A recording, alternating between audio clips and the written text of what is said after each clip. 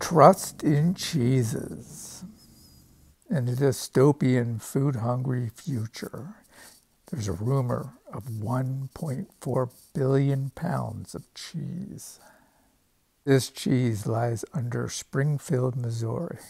Pack your bags. This cheese is in cold storage in limestone mines that have been repurposed. In the 1970s, President Jimmy Carter, with dwindling milk demands, the government started purchasing milk in the form of cheese for long-term storage. In the 1980s, President Reagan began programs for the underprivileged, poor, and selling cheese to businesses to lower the extreme volume of cheese. Stepping back, it appears we have no need to go to Springfield.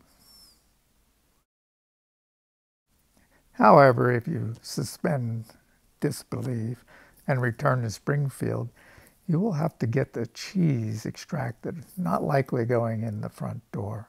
Let's plan on digging a shaft, laying some rail, pulling the cheese on a line, pulling it to the surface, and then using the previously pulled up cheese as a counterweight to lower the cheese down to the ground, or to the base of your mountain. This project is composed of paper, wood, mirrors, LEDs, and metals.